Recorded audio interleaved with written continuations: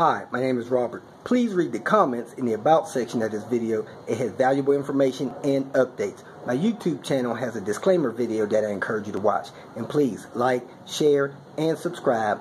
I hope you found what you're looking for. Thank you very much for watching. Wanted to make this video to let all my boosted friends know what I do about turbos in my car that are old, maybe wearing out a little bit, maybe busted or whatever. And this turbo in particular is a K24 that came out of a Volvo V70R.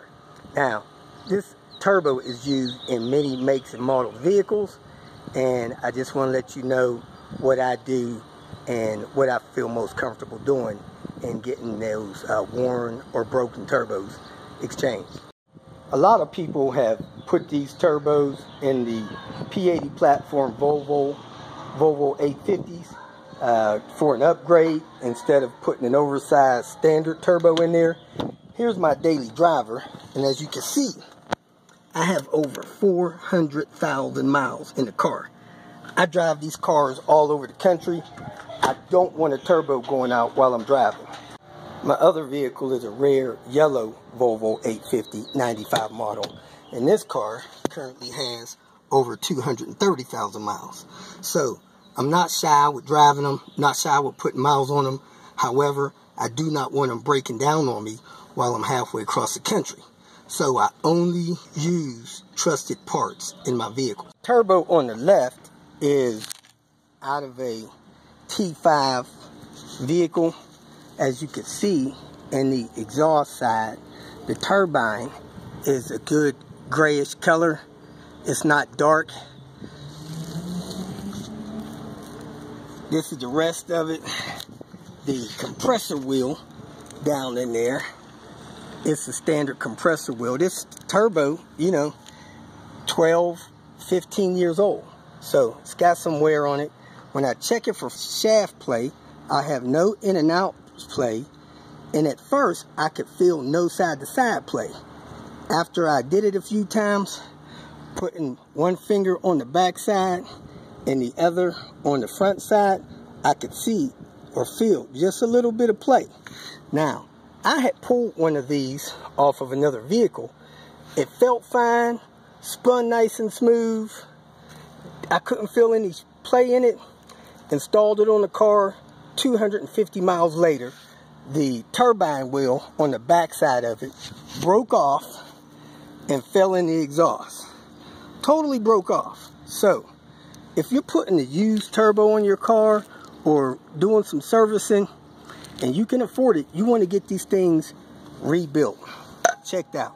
If I'd have been 400 miles down the road with the thing, then broke, I'd have had a problem on my hands. This one on the right, same exact turbo. It came out of I think a 2005 or 2006 V70R. Sent it to A1 Turbo out there in California to have it rebuilt to make sure it was in great shape because it had a lot of shaft play. It was worn out. And while it was there, the guy at A1 Turbo, the owner's name is Tony, he's been in the business for over 30 years. He's worked all kind of turbos for big trucks to small economic cars. He serviced fleets for dealerships and Fortune 500 companies. He knows his stuff about turbos, and he knows how to make sure that they're running like new, if not better than new. So he can rebuild it like new, or he could rebuild it with some upgrades to make it better than new. And that's what we decided to do here. From the factory, this thing came with a 12-blade exhaust turbine wheel. As you can see in there, if you look closely, there's a crack in the exhaust housing. That's very common, but this turbine wheel has room for improvement. One upgrade or improvement that was made to this one, it now has a 9-blade titanium turbine wheel. Now this wheel resists back pressure and allows the turbo to spool up faster. When you have a faster spool up, you have less turbo lag. In the old original turbo, it had a certain bearing in it, and this rebuilt and improved turbo, it has a improved thrust bearing in it that allows it to spool up faster, get better lubrication, and likely last longer. The stock turbo has a 6x6 compressor reel blade on it. The improved turbo, that A1 turbo rebuilt, it has a taller compressor wheel. It's a billet wheel, and it's 11 blade. So this compressor wheel having taller blade profiles, they're at least 3 centimeters taller. It's the difference between you having a narrow or skinny rowing oar on a rowboat and switching to a rowboat oar with a fatter paddle. So this thing's going to pull more air in, it's going to spool up faster, and give you the boost pressure that you need throughout your RPM range. If you have a 15-year-old turbo in your car, 150,000, 200,000 miles on it, that turbo is probably wearing. One of the first signs you'll get in a wearing turbo is takes longer to spool up, won't deliver the power that it used to when it was newish. That's one of the slight symptoms. And worst symptoms is when you're smoking under acceleration and the turbo gets noisy, and then last but not least, you'll wear it out so bad that it will hardly boost at all.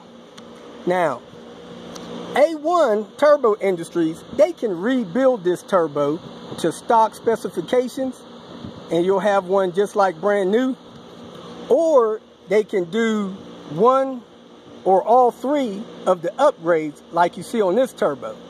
The nice thing about it is when they rebuild the turbo and do the upgrades to it, it's cheaper than a brand new turbo, and it'll outperform a brand new turbo.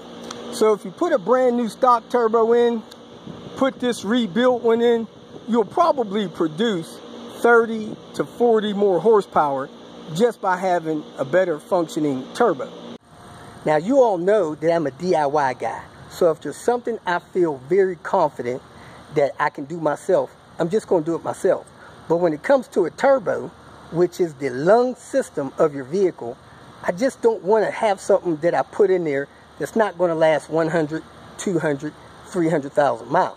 So whenever I need a turbo rebuilt or want to improve a turbo that I have, like the one I'm going to put in my yellow car, I send it and contact A1 Turbo Industries in Southern California. This turbo, as I said, has been VSR balanced. It has a good warranty on it. It's been tested up to 150,000 RPMs. I could put that thing in there and not worry about a thing. Now this one is going back into a V70R, and I'll get a report back from the guy that owns the car, and I'm sending this one out today to A1 Turbo Industries to get rebuilt. I'll hear back from him and maybe make some notes in the comments section to let you guys know what he thinks about it, how he felt the difference, and how the car drove and performed. But I'm telling you, these KKK turbos are good turbos, but like anything else, they wear out, and if you're going to replace them or rebuild them, it's not a bad idea to do the upgrades on them. Still cheaper than buying a new one, and it'll last a good long time. Again, it doesn't matter if you want to go back with stock performance or if you want some performing upgrades. Putting this in the car, he's probably going to gain 30 to 50 extra horsepower. And then if he decides to do some remapping and some other upgrades, like a manual boost controller or something like that, he'll even get more power out of his performance package. Last but not least, before he ships these things back to you, these wastegate actuators are properly tested and calibrated and set properly. So you don't want to go messing around with that. And of course, when you install them, you want to prime the oil system on the car before you start it, because you don't want to fire this thing up and run it dry, not even for a minute or two. So install it, prime the oil system before you start it, and this thing will probably last 200,000-300,000 miles, better than new. Just for a recap, your compressor wheel has longer blades on it, at least 3 centimeters. It's an 11 blade billet wheel.